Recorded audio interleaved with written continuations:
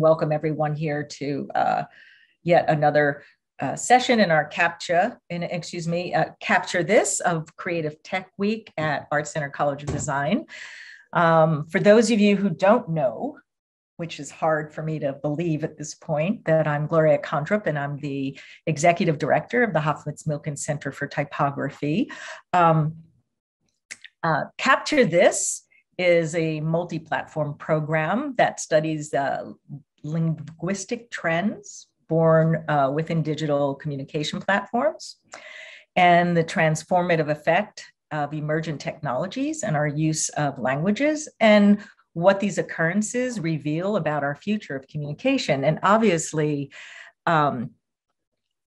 it really extends how we think about the creation and use of languages. And of course, emojis have become a huge part of this communication process every day for all of us. So I'd like to introduce, though, I am going to disappear soon.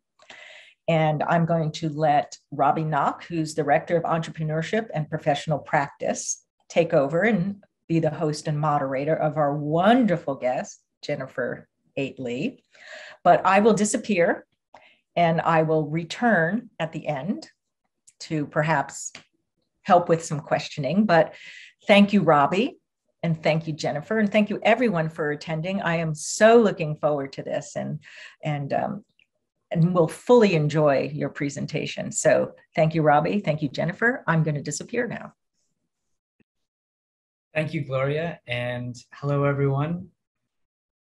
So pleased to be here today with Jennifer Lee. She's an incredible person, friend, collaborator, visionary at the intersection of a huge number of contemporary questions around technology, communication, publishing, literacy, translation, and the way that all of that comes together in and through our use of technology and language. So I just give a little bit of Jennifer's background here so you can get the sense of the breadth of what she works on and is up to. She's the CEO of Plympton, which is a literary studio that focuses on digital publishing and innovations within digital publishing. She's the co-founder of the Credibility Coalition, which is a grassroots interdisciplinary group to create better standards for online content and fact-checking. She's the co-chair of the Media Entertainment Global Futures Council for the World Economic Forum. She's the producer of a recent movie called The Emoji Story, which she'll share more about today. She's the vice chair of the Emoji Subcommittee for the Unicode Consortium and the founder of Emojination, which really is a key component to what we're going to be discussing today. So Jennifer, thank you for being here and so excited for what you're going to share. So Jennifer will share some an overview of her work and the way that emojis come to be in our phones and what that means about design and technology and creativity. And then we'll do a little bit of planned question and answers, and then we'll have time for audience questions at the end as well. So with that, Jennifer, I'll kick it off over to you. And sorry, can you guys see the screen? Does it look like a bunch of fists with Emojination? Have I done the share right? Yes, I think so. Are people chatting? Yes, looks yes. Great. Full screen. Perfect. Okay, full screen. All right. So I'm gonna basically answer the question. So where did emoji come from? How did they end up on your phone? Like suddenly they went from like nothing to this explosive like cultural phenomenon within a period of like 10 years. So the short answer is emoji are regulated by an organization called the Unicode Consortium.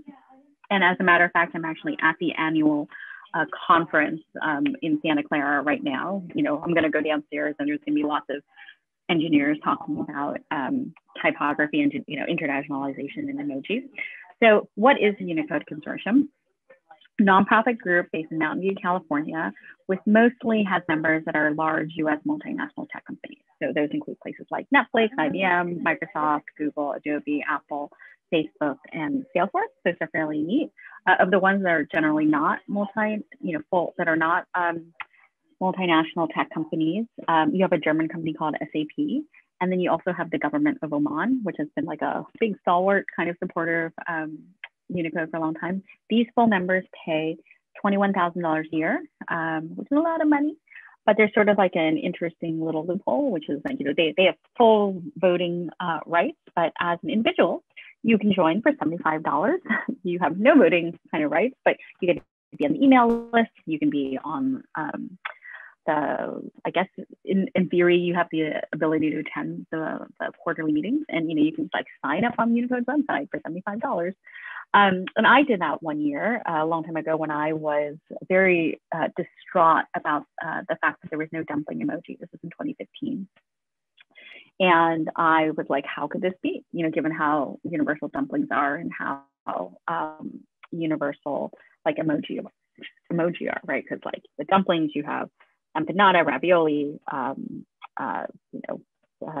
chiancali, you have like pierogies. Like basically every culture has their equivalent of like yummy goodness inside a carbohydrate shell, whether baked, steamed, or fried. And the fact that there was no dumpling emoji let me know that the mission, like whatever was in place, had failed. The system was failed. So I signed up, Googled, went to the Unicode site, signed up, and then there was an email list that said, hey, we're going to have a quarterly meeting. And I was like, I looked at the address. I was like, I'm going to be in the Bay Area at that time. I took public transit and showed up at Apple to figure out, like, okay, how are we going to fight for the dumpling emoji that we're going to fight for? And so this is basically the room where it happened. So I showed up in this room in like November, or maybe October of 2015. And these are the people who decide emoji. These are, at that point, emoji decision makers. And I was kind of very like, it was like, this doesn't seem like the most representative kind of group to make decisions on behalf of a global, visual representative language. I mean, they have a good sense of humor about it. One man's daughter actually made him a shirt that said shadowy emoji overlord. This is the president of Unicode. So I was like, oh my God, what can we do about this? Can we get the voice of the people into emoji? And so just in terms of giving you a sense of how the emoji decision making is made, it's actually fairly complex, but the nice thing is anyone can submit a proposal. Like you guys, like any individual, it used to be that you email docsubmit@unicode.org with your proposal. Now there's a Google form. We've kind of like freshened up. And so like, how does an emoji come to be? So first, you come up with your idea, you write a proposal. There's a whole bunch of like detailed requirements around like how to write an emoji proposal and what facts and figures you have to show. Then it gets kicked to the subcommittee. So it's the Unicode Emoji Subcommittee. And they may have some feedback. They might like not like it, but if they have feedback, they'll kick it back to you for some adjustments. And then it goes back to you and it kind of goes around the circle until the Emoji Subcommittee feels like it can kick it out to the larger full Unicode technical committee. So what are some of the factors for inclusion for an emoji? There are many. So one is, is there popular demand? Is it frequently requested? Do they think there is going to be use for this emoji? Another plus is whether or not there are multiple usages or meanings. So, like for example, like a phoenix emoji, which does not currently exist. There's both like the bird phoenix, which is, sort of a fictional legendary bird, but it also has the meaning of rebirth. So they like things that even though they have literal meanings, they also have sort of larger like cultural meanings. Here's a key thing. It has to be visually distinctive and it can be recognized at emoji sizes. So it turns out emoji are very, very small. So making things that are visible and understandable at that size is really tricky. So there's some things, for example, that, I think could be an emoji, but we just couldn't make it work. So one is cave. Like I think a cave, for so many different reasons, has sort of like emoji meaning, but at emoji sizes, it's actually really hard to draw. So cave has not sort of made it over the emoji like bump. Another thing is if it's filling a gap. This one's kind of harder and harder over time because many gaps have been filled. But like for an example of that is for a while, they had red heart, yellow heart, green heart, blue heart, purple heart, black, white, I think, but no orange heart. So some guy was like, my rainbow of hearts is flawed, like what's happening? So he proposed an orange heart, and for many reasons, obviously, that completed the set. there are a lot of factors for actually exclusion or against inclusion, as we say. So one is like it's too specific or too narrow. You know, this will sometimes come in like certain animals, like they want, you know, a specific kind of dinosaur. You know, now we have two dinosaurs, the Brontosaurus, or, you know, whatever the popular name for Brontosaurus is today, and then also a T-Rex. But like, should we also have a Triceratops? You know, should we also have a Stegosaurus? Those are somewhat tricky when you're getting more and more narrow. Redundant is an issue. So here an example would be, one year Butterball wanted a roasted turkey, but we already have a live kind of turkey, and so it was considered redundant to have to sort of have that. And it's not visually discernible. Again, this is like my cave problem. Kimchi also kind of struggles with this. I think it's a very culturally important and distinctive, and like says a lot of things, but it's really hard to draw in emoji sizes. And then here's something that's really key. There are no logos, brands, you know, deities or celebrities. So that means like no Nike swishes, no gods, you know, no Donald Trump emoji. Like some people are always like, oh, you should have a Donald Trump emoji. No recognizable humans. So once it gets out of subcommittee and it goes to the full committee, the full Unicode technical committee meets 3 times a year, and they vote on various things. Sometimes we used to do it quarterly. Now there's sort of like this one big annual push that gets the emoji out the door. Actually, we just had it last week.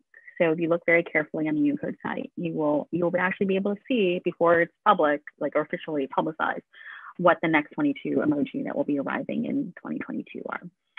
So there's a bunch of voting, and it you know, quarterly they vote, and then annually they vote. There's a bunch of voting all the time. And oftentimes they're actually not doing hard voting, it's done by consensus. But it takes, and then after more time, it actually ends up on your devices. So that is how long it takes. Often it takes about 18 to 24 months, doing when you have your idea and when you see it on your device, which is a very long time. So, you know, one of the things is like the history of emoji, like how did we end up here? Such that these little like, you know, colorful glyphs are all the rage. So the first company that kind of popularized color emoji is recognized to be Docomo, which is a Japanese telecom company. They released a set in 1999.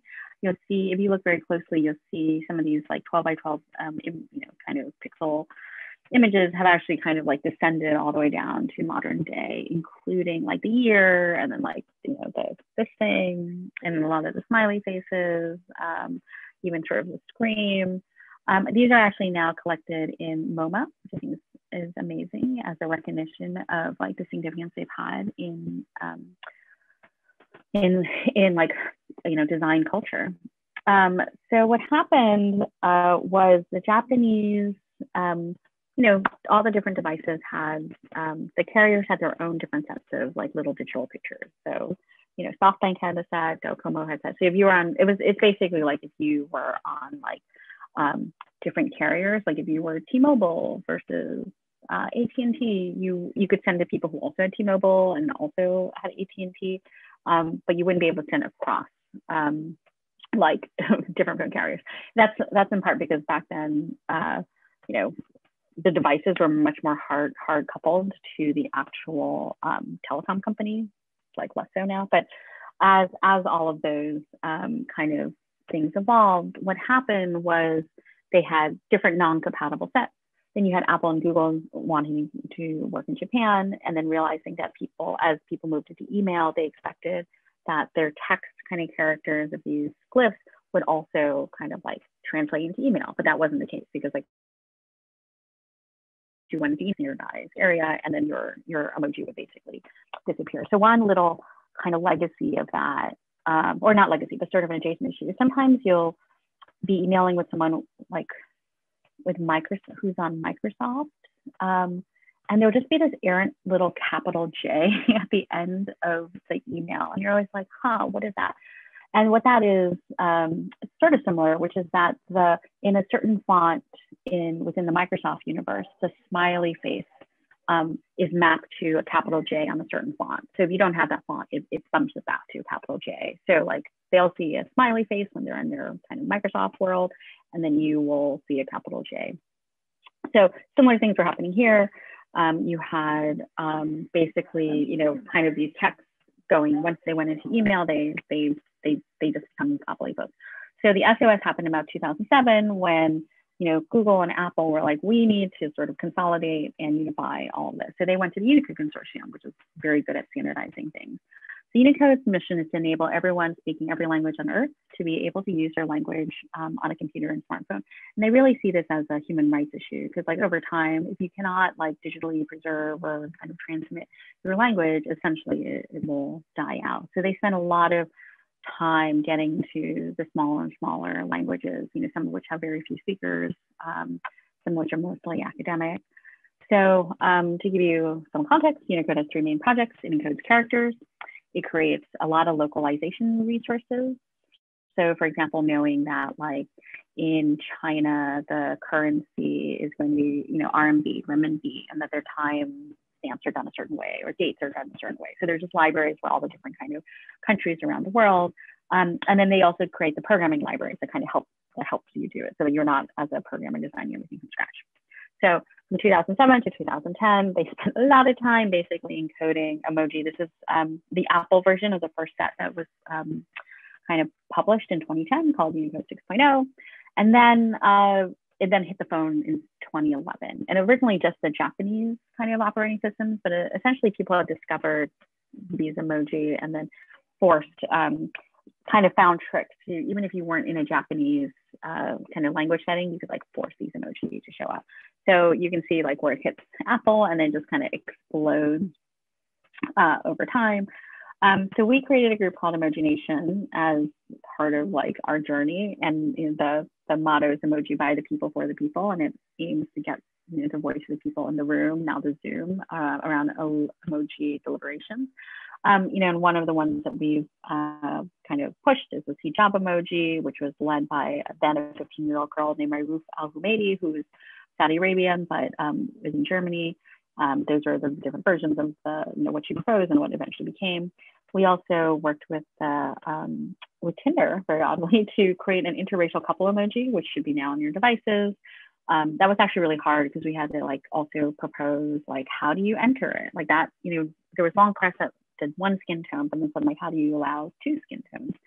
And when we have a big documentary called The Emoji Story that, if you know, we can happily make available for classes or for students or for like a, you know, a shared viewing for the students and the faculty. And the nice thing, I think one of the more exciting things, is both the hijab emoji and the interracial couple emoji were collected by the Smithsonian Cooper Hewitt Design Museum last year. What year are we in? 2021? In 2020. So that happened, and that was very exciting because now it's really nice to see that these aspects of digital culture are being, you know, kind of recognized by our premier institutions. So that is me. So I think I can stop. If I stop share, ta-da, then it's me and Robbie. So that, I think that's my, you know, that's my initial, you know, sorry, if you have questions also, feel free to put them into the chat, but Robbie also has a bunch of questions, I think. Thank you for that. That was absolutely so eye-opening for I think what is going on behind the scenes with the visual representation of you know, emoji in our lives and in our languages. And I guess one thing that I think would be really interesting to hear your thoughts on to begin with is, how does the cultural use of emoji really impact the way that the Unicode Consortium and the set of partners and collaborators that have been essential in building essentially the library? What are they looking at? What are they paying attention to? I do think we do tend to be sensitive to ways that emoji can be used in a very broad perspective. So here's an example. I as we all know, the eggplant emoji has certain kind of anatomical connotations, and then also the peach emoji over time. And actually a very fun kind of thing was at a certain point, maybe in like 2017 or so, maybe 2016, Apple redesigned its peach emoji to be a little bit less luscious. And this is in the beta version, and it was released. And like there was just a sort of like uproar culturally, like on Twitter, and like, you know, now you've taken the peach, you know, the peachiness out of the peach. And so I've never seen this until then. They rolled back that update to the peach, so they kept it in a sort of like luscious state. You know, there's certain things that we're just kind of sensitive. So there was eggplant emoji. If you notice, Apple actually has a cucumber emoji, but it is sliced, so it can't also have a sort of a phallic kind of connotation. There have been at different points proposals for a sausage emoji, and also because of concerns about, you know, of you know, sometimes maybe being used in a sort of harassy way. The idea is like, maybe do you slice the sausage? Do you have multiple sausages sort of like tied together so that, you know, it can be just more contained in its sense. And one of the more interesting debates of late was I had actually proposed a rope emoji just as part of my like Settlers of Catan kind of push with, you know, rock and wood and tree, and rock, wood and stone, rock, wood and brick. Those were, we did a bunch of those. So like rope seemed like a natural kind of emoji to like move on to, but there was a lot of sensitivity, which is interesting because these are the same companies like, you know, the Google, Facebook, Apple, who may not be as sort of prescriptive in some of their regulation on social media or hate speech or anything like that, but they were very sensitive about the idea that the rope could be used to threaten people for the meaning of like lynching, for example. And it's very specifically American. I think maybe it might have some connotation in other parts of the world, but we went back and forth on like, how do you design a rope emoji that doesn't have that connotation? And so we basically ended up, we wanted a knot, but we didn't want a knot that was threatening. And so if you look now, the rope emoji has become a knot, but it's a square knot. It's like a sailing knot. It's a non-threatening knot. And that was also part of the sensitivity in terms of how the rest of the world would see it. And there are like little examples here and there in terms of sometimes thinking that, you know, this emoji will be really popular for certain groups because it has, you know, a secondary association. I can't think of one right now that pops into mind there because there've been so many, you know, like whether or not sometimes animals being popular for sports reasons, or certain, you know, fruits or foods or whatnot. So they are people and they are part of popular culture. They skew American. You know, there's obviously also an emoji that, you know, I think many people would think was a mistake now, but did not actually come from Unicode, but came from another part of the tech standardization called the International Standards Organization. They're the ones that did the, or someone on that committee did the Vulcan hand, which we think is now looking back, a terrible emoji. And then they also did the middle finger extended emoji. So that was,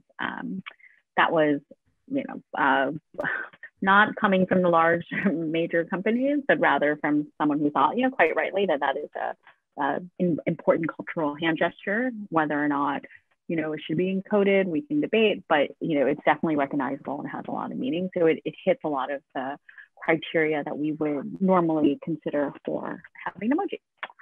So I can keep on going, but I feel like there are so many good No, that is just, it's so interesting. And I think maybe you could kind of explore with us. I know, and that we'll get to those in a moment, but maybe you could just explore a little bit more about how the visual design is constrained and what does the set of steps going into, say, the hijab, for example, how does it end up being exactly in that shape and formation?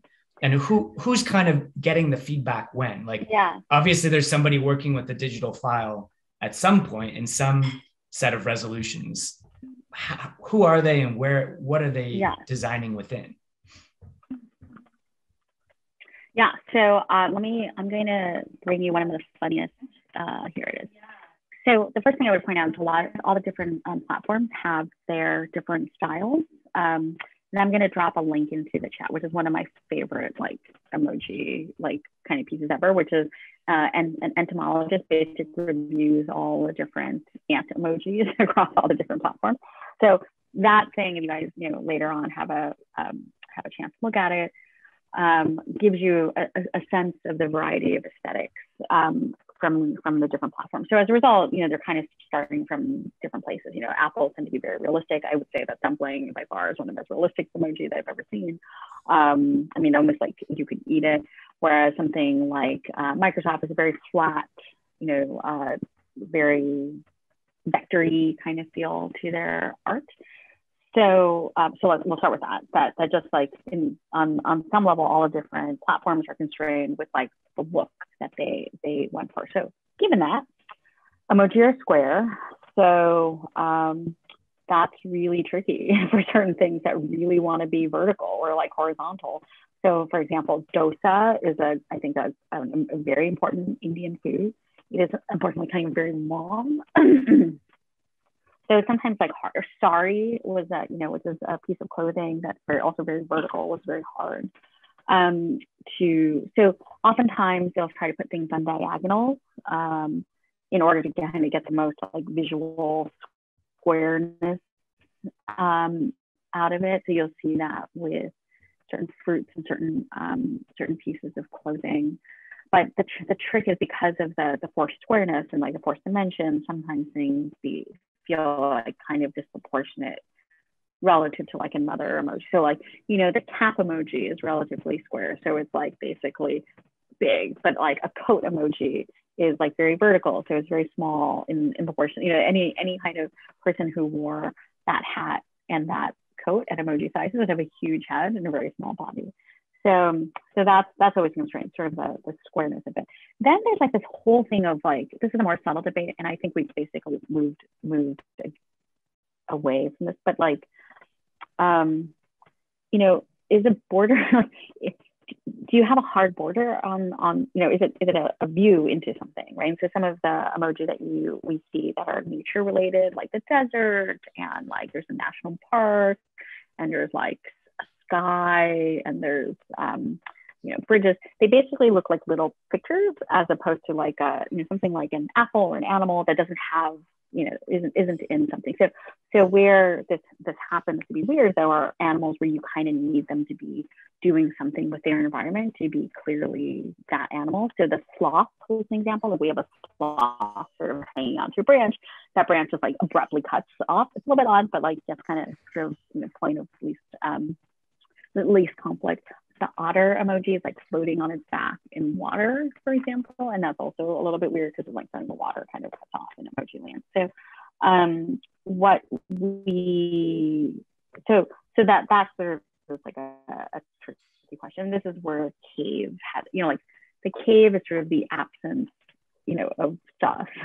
And it's just, while like there's so many great arguments for its cultural significance, its linguistic significance, and whatever, just like visually, it was super tough. And until we sometimes even can't solve the visual presentation, it either is super delayed in getting through or it doesn't get through. And like one of the, kind of debates of late is there is a donkey emoji that was proposed. And the whole idea was like, do you do a whole donkey head?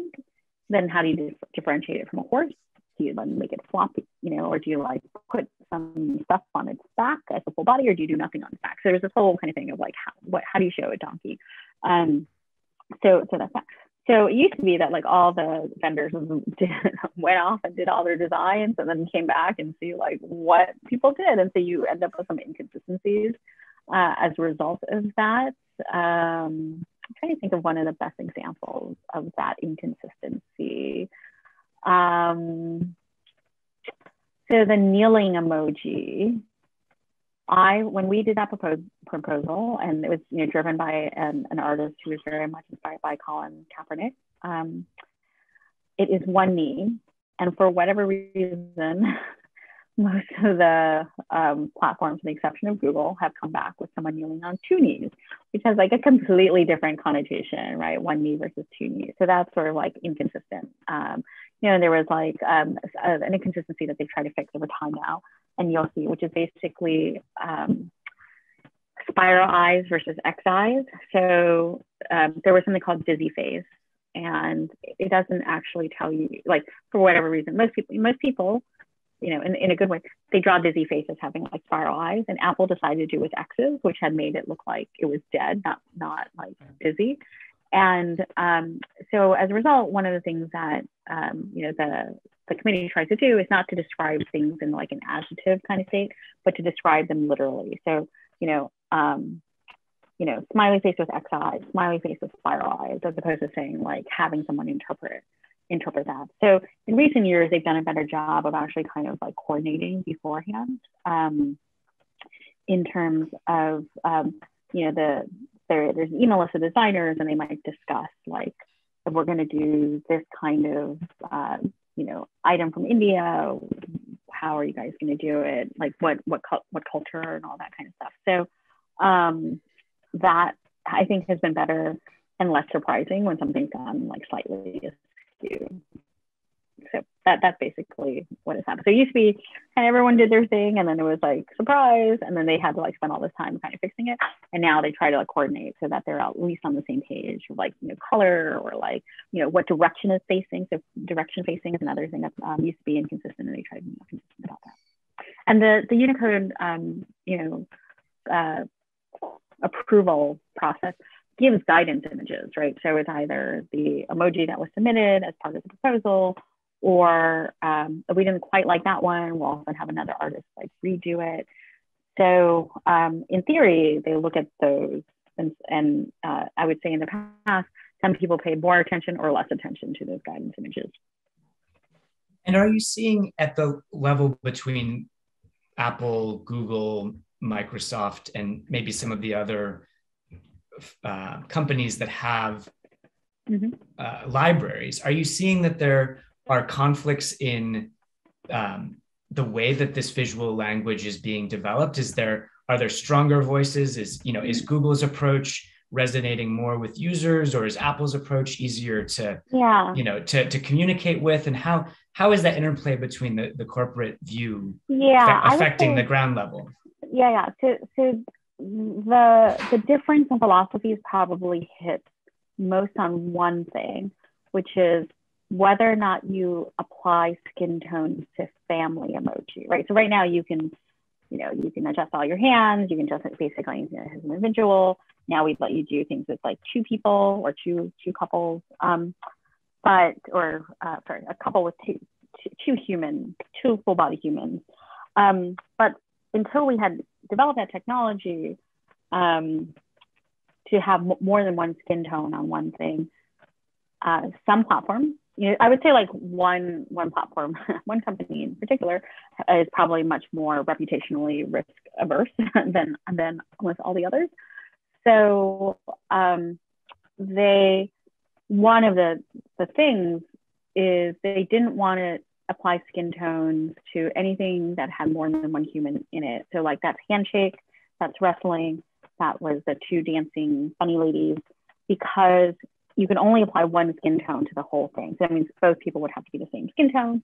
And that would be like, that would kind of imply that it's like somewhat segregated. Like you would only wrestle with people or shake hands with people or dance with people that were the same skin tone as you.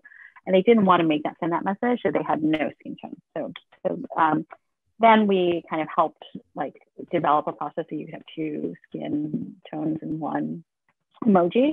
And I think all of those slowly may, with demand, all of those may get double skin tone versions. That being said, one of the harder, by far, so hard areas of trying to do skin tones and gender are family emoji, because you have so many combinations, right? You have like two parents, male, female, male, male, female, female.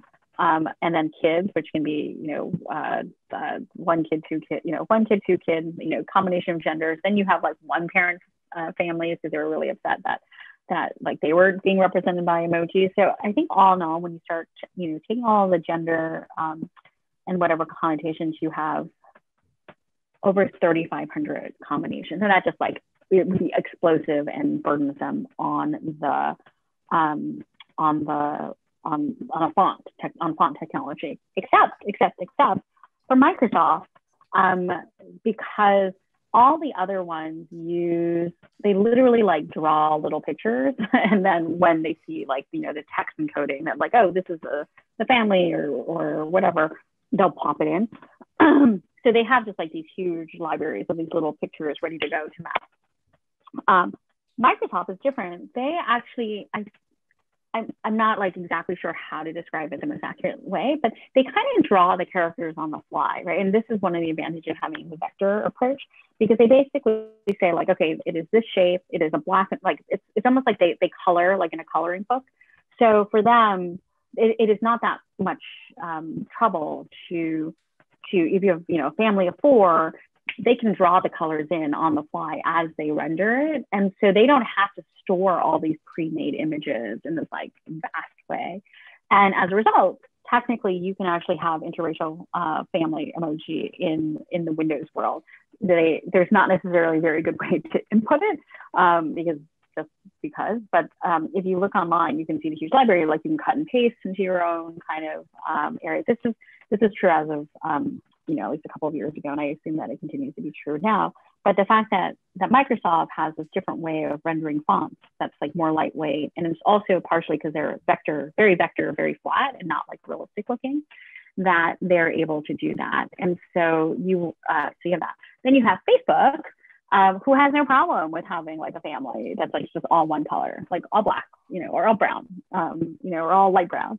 Whereas some of the other platforms feel very uncomfortable implying that like families have to be one skin color. So you see a split in both like how they have done that, and just like the different attitudes of what often marketing or like some kind of C-level thing wants to say about race relations in the world. Well, and I so appreciate that, and just incredibly grateful for your work with this community to make the process more democratic, to create a place for this debate to happen, to include the voices of people who might not be represented or might have visions for what could be improved upon or iterated upon or changed to make it work better, and then to manage those very hard edges on the technical side. It's so important to have people do that work, and I'm incredibly grateful. I think it'd be nice to, I guess, maybe end this part of our pre-planned conversation, which isn't really pre-planned at all, with that, I guess, a meta question on how representation and communication is impacting democracy, and how that the ways we communicate are as much a question of how we vote and how we engage in our political systems as they are in how we tell stories. And I do think that the introduction of skin tone was huge in the ability of different folks to communicate. I will also note that it's Katrina Parrott, who is a mother and entrepreneur out of Houston, is the woman who is responsible for bringing skin tones. I think no one had really brought it in front of the Unicode Consortium up until that point. So, and we kind of understood the importance of it as Americans, because we're really super obsessed with race and skin tones. But when my understanding, talking to people who were there kind of at the time, when that proposal for skin tones was brought out of Unicode into the International Standards Organization, which again is sort of like the counterpart that takes an industry standard and kind of translates it into an international standard. They were so puzzled why we needed skin tone, right? And even like the Sri Lankans, I would think like Sri Lankans it was just like this huge pushback. Because in the original emoji, they came from Japan and they didn't have skin tones because in some ways, like skin tone isn't a thing in Japan. The way that they sort of represented different people was this. So the Indian guy is the man with the turban. The Chinese guy is the one with the little cap. The Westernist is the blonde. And then there's just like everyone else, right? So you're basically Indian, Chinese, blonde, or you're normal. And that was the Japanese way of seeing the world. And one of the ways that you can see sort of the importance of skin tone in terms of on the political discourse is very much in the distribution of the hand. Let's see how do I say this? The different emoji of hands are differently shaped in like the distribution of the skin tone to this color, for example. So like thumbs up, like the ones that skew more black, for example, as just as you know, in terms of versus the average generic hand gesture are thumbs up, and then also fist raised, right? So the raised sort of like that fist is skews a little bit more towards the darker colors. And there's been academic studies that have been done on this, and that's like really fascinating, right? And I agree, like, you know, seeing a fist raised like this in a dark skin tone versus a light skin tone has like completely different connotations. So I think for a lot of people, having this, at least definitely in America, maybe elsewhere in the world, but definitely in America, having the variety of skin tones allows them to be more expressive politically and personally. So I think that's what I would say. And there's a lot of drama over flags that someone asked about in the chat, and I would say flags are like by far one of the most complicated and in areas that Unicode has to deal with on the emoji front, and it is like backing away like hard from it, because right now, to sort of indirectly answering a question that was a very long question, but I'll try to at least make an interesting point, is that right now the Unicode Consortium can only recognize flags that are recognized kind of by the United Nations, because like Unicode does not want to be in the business of deciding what it is and isn't a country. So, you can have things that are not quite nation states kind of like there also. So Hong Kong, Taiwan, Palestine all have kind of recognition, because in some ways they are recognized as a, from an economic perspective, because you have to do different currencies, different whatever, they have like standards mapped to those geographic entities, because they're like they're at least nation states, or they function basically as nation states. That being said, there are a lot of really important flags that do not fall into a nation state kind of status. And the most important one is actually the Aboriginal flag, which is recognized by Australia as an official flag, but doesn't map to a nation state. So there is no way for the Australian Aboriginals to like set a Unicode emoji at this point, because there's just not yet. And so, there's that. There are places like Kurdistan. There are other countries that are trying to like fight for their independence. And it is so hard. And in some ways, there's been so much kind of discussion that this is not a problem that Unicode should solve. Like, it is clearly a huge area of demand, and someone should try to figure it out. But it is, it might be something that then creates a standard that a Unicode can sort of apply, but they do not and want to be in the business, nor should they be in the business of deciding what is a geopolitically, recognizable flag in the state of emoji. Well, and again, what I so appreciate and am inspired by is that you're exposing that interplay. You're by advocating on behalf of inclusion and representation, and showing what is behind the scenes in approval and and the process of implementation is definitely needed in emoji, and it's needed in all of these other areas in technology in our lives that often what's going on is not known to the user. It's layers and layers of complication and technology and bureaucracy, right?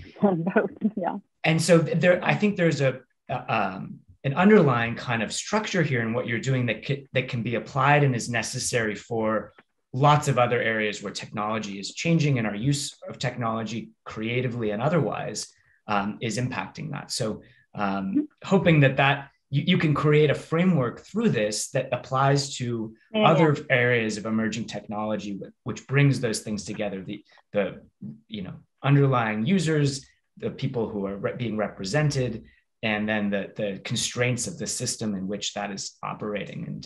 And gosh, it is awesome. So with that, I'm going to go into the questions here, and we have a bunch covering different areas. I know we addressed one or two, but a technical question to begin with: are there metadata tags embedded with each emoji? Yeah. So I think the answer as asked is no. So an emoji, when it's usually like sent, is literally just a series of zeros and ones. And then those zeros and ones are then like mapped to a character, So, when you're sending it between, let's say your iPhone, and then like it lands in Gmail on your laptop, those pictures in general are not the ones being sent. It's just a series of zeros and ones that then, it looks like, and this is actually like an interesting thing, like the woman with funny ears, in terms of when they consolidated all the different sets. One of the weirder ones that kind of got mapped to each other, but actually are sort of the same, but not really the same, is that in the Apple version, it is two women dancing full body. On the Google side, it is a portrait of a single lady with the bunny ears, but those, I can see why it got mapped together. So and those have very different connotations, right? Because like they both have females and bunny ears. So actually, one of my favorite things is we in order to get gender parity, we did male with bunny ears, and then the whole debate was like, well, what should they be wearing? Like, should they be wearing like other things? And we're like, no, they should be wearing the same exact thing. So they should be men in leotards with bunny ears, and it's still one of my favorite kind of emojis. And so that being said, a bunch of everything in Unicode has defined properties that the kind of higher order operating system knows. So like the operating system knows that if it's Arabic, it likely has to go from right to left instead of left to right. This idea that like, is this in English, you have word breaks. In Chinese, you don't have word breaks because there's no spaces between words, right? Like all the characters kind of like basically densely packed together. Is there capitalization? Like there is no capitalization in Chinese, but there is capitalization in, many other languages. Like how are the accents treated? Like are these double L in certain ways is a single letter sort of treated as a single letter. So when you define a character, there are all these properties that kind of are set at the time that Unicode grants it Unicode status.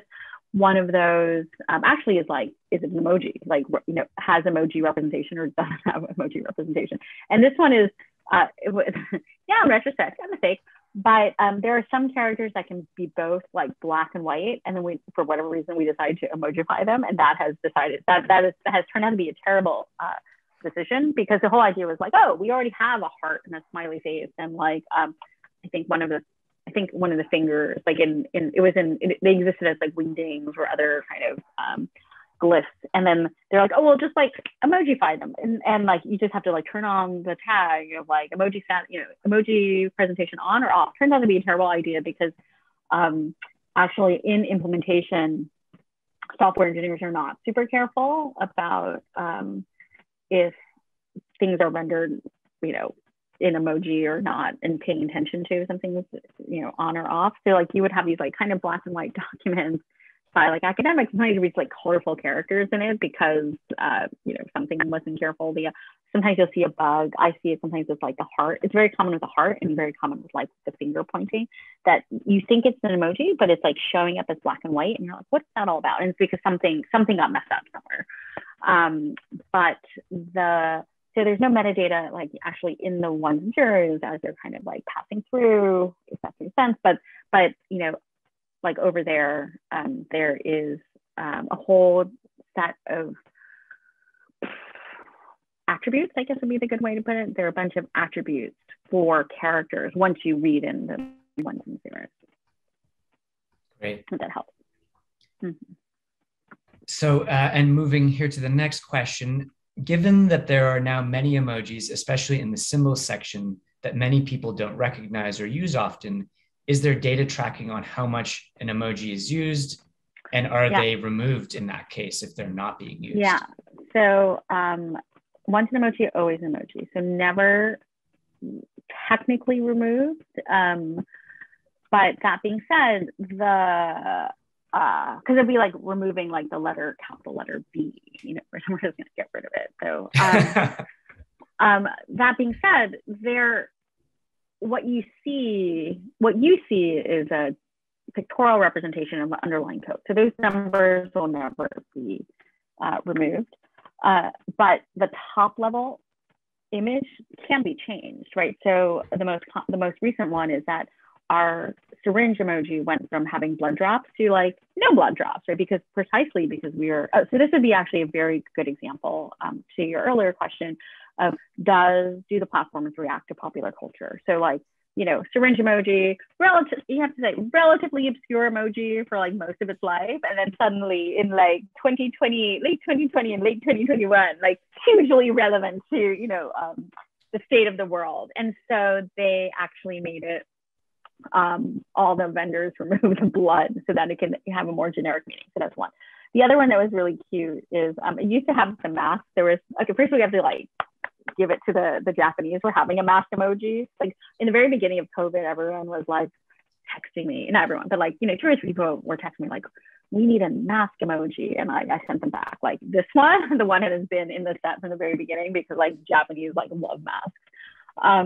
And it used to look slightly sad. If you look at older versions of the emoji, it's sad. And now they've like, you don't want to give that connotation. So that emoji now is like happy. It's like happy while it's like wearing the mask. And the funny thing is, if you change the font or you change the image associated with it, it doesn't just change it going forward. It changes it on all the past representations that has ever been, right? Because it's the underlying number is the same. It's just the font representation that has changed. But I'm going to drop, I am going to drop a chart that is the frequency data of various emoji up to certain generations. Usually the most recent generations are not included.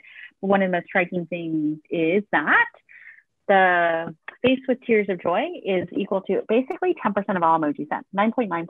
It's very parallel. Like that single emoji is like 10%. I don't know that will stand, you know, given that I guess people feel it's very boomer and like Gen Z people are like we're past that.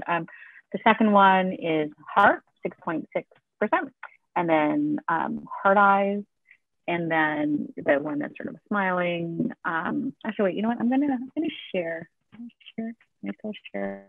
Hold on. I'm just gonna share it. Let's see. Can I share? You guys see? Do you see messy? Do you see? Like I have lots of windows. So I'm gonna see. You're gonna see my windows. Yeah, we just see your Chrome window. Yeah. Okay. So this one is 9.9%. Like that's huge, right? And then the heart, and then heart eyes, rolling face, smiley, thank you, and then it just like goes down and down and down. And so the way that they've done this chart is sort of by it's very interesting. So it's basically the ones in level 1, so level 0 by far the most popular, right? And then the ones that are ranked 1 are basically about they're about half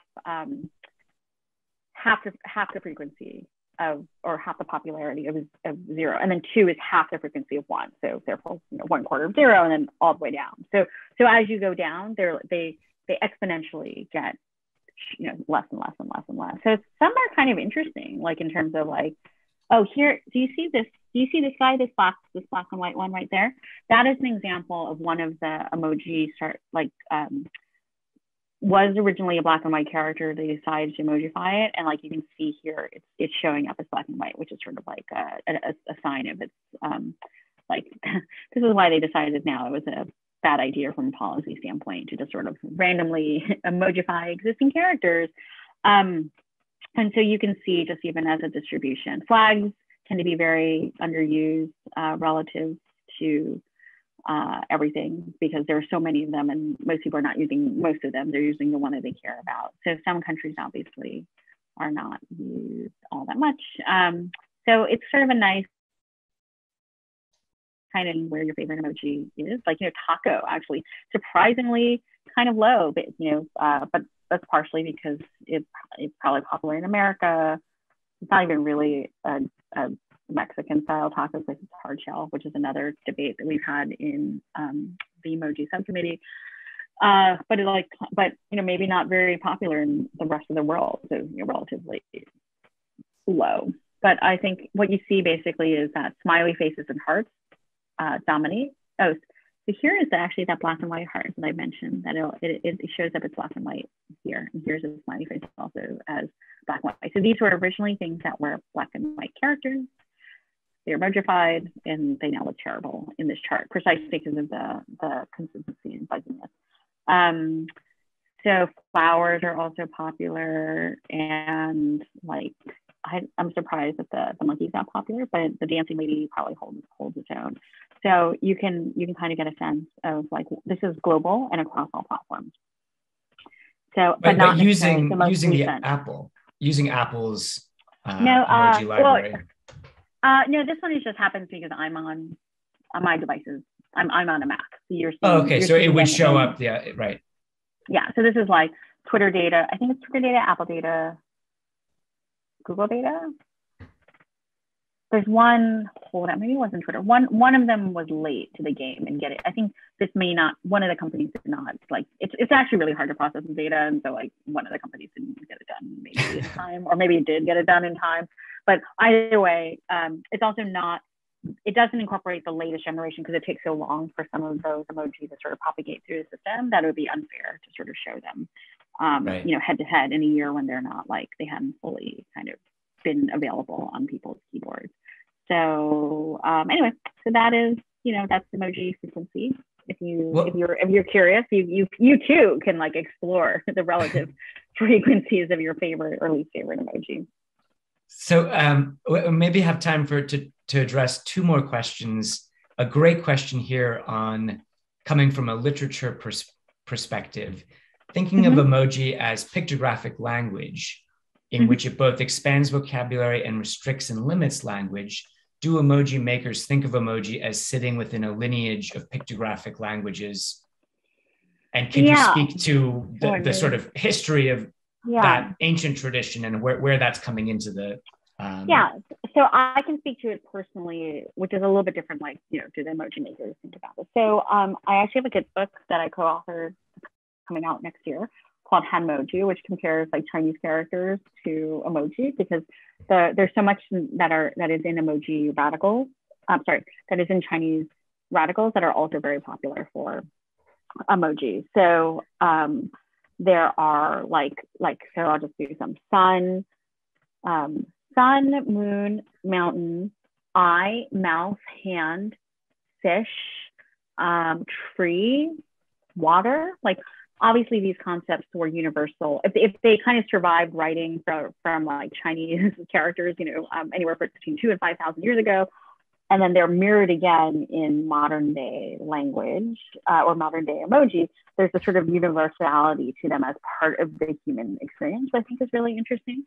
And so I very much think about, having grown up learning Chinese and like the weird combinations of characters. For example, like a woman underneath a roof, you're like, oh, that means like home or family or whatever. And it doesn't. In Chinese, it's an, which means peace. So like things are at peace when your woman's at home, which I think is called, Then there is good, which is a woman with a child, or like specifically, I think, a male child. So this idea of like our standard for good in Chinese culture back then was a woman who had like reproduced, which totally bothered me as like a 6-year-old girl learning my character. And so we want to be very mindful in terms of how in my world, like the subconscious sort of messaging that happens in emoji. And so that's why we're just very careful about trying to be inclusive, trying to be representative. And one of the funny things is like you therefore have like you have gender neutral kind of introduced as in terms of a very strong principle, because as you had introduced like male and female versions, they had to actually kind of make them more female, more male in order to make them differentiated. So that's why the man in many of the Apple cases, this is actually something that I disagree with. They all have mustaches, which I think is like not great. It's like very 70s Home-ish. So they created a gender neutral kind of person. That just means person, right? And so like if we say the word doctor or teacher or you know, pilot in English, there's no gender association with that. And if you had used emoji before there was a sort of person, you would have to choose a male or a female kind of to, if you were only going to represent one for like doctor. And the other place where this ends up being very tricky is in German, because they don't have like a gender neutral term in many cases. And so it's been tricky sometimes to like come up with the word to describe the gender neutral human for different professions when they're translating all the emoji names into German, which I thought was fascinating. So in terms of the linguistic representation, I think one thing I would point out in sort of just like a meta thing is like, I would argue that emoji are the first truly digitally native, like, language isn't quite the right word, because linguists always like beat up on me or anyone else for saying like emoji are a language because it's missing many features of a language, but like medium of communication, because they're so colorful and so pretty, and like, and there's so many of them, and you select them through touch, right? It's like, it's the fact that we can have these devices and we can touch these devices that can create these characters. Whereas most languages are spoken first, and then maybe then mapped to a written form in order to convey the spokenness of it. But there's no spokenness of emoji, which I think is really fascinating. And one of the weirder places for lack of spokenness in emoji land is there's no way to say I and there's no way to say you, which are in any spoken language one of the most fundamental principles of like what is to be said, but not in emoji, because you know sometimes so you see people struggling to say like I or to say you in through digital representation. Well, so I think that is a great place to wrap up, and a challenge for all of the future emoji designers and users as to how to address that. And I think those types of questions really do resonate in the design and creative community so much, because it is about how do you represent visually that that position or that perspective, or from where do you look, or where do you read, or where do you center a narrator or a perspective? And right. Well, Jenny, thank you so much. This was brilliant and covered such a wide range of questions and areas, and really, really inspiring stuff. So yeah. And we invite you to come to ArtCenter whenever you want to engage with students, to maybe meet some of our community who are working in the visual design of the space. And for any of those that want to get in touch with you directly, is it best to reach out through Emojination? I think there were a few folks that wanted to follow up. Yeah, or you can email me. And I'm also happy if you guys, I don't know if you guys are quite in person yet, because I know it varies all around the world, but I'm happy to do a screening of the documentary and do Q&A. And some of the people may even be able to zoom in, because I think that gives a pretty good lay of the land on the issues of emoji. And Adobe can sponsor it. Adobe gave us a bunch of basic sponsorship to do education and museum screening. Well, we would love to take you up on that, and to try to do it in person when we are back on campus in the start of 2022. So that would be great. Thank you so much. And don't be a stranger, and we'll see you whenever we're here again. Yeah. And, thank you to everybody who was here today, Gloria and the HMCT team. And then for everybody who's continuing on through Creative Tech Week, our next session for the general public starts at 1 o'clock. And that's with BD Wolf, and it's covering speculative studio and creative practice in a really interesting way. BD's work as a musician, an artist, designer, technologist And we hope to see you there. And then final session today at 4 p.m. with our great set of faculty and alumni speakers. So hope to see you for that. And thank you very much, Jenny. And thank you. Thank you to everybody out in the Zoom land. We'll see you next time. Bye.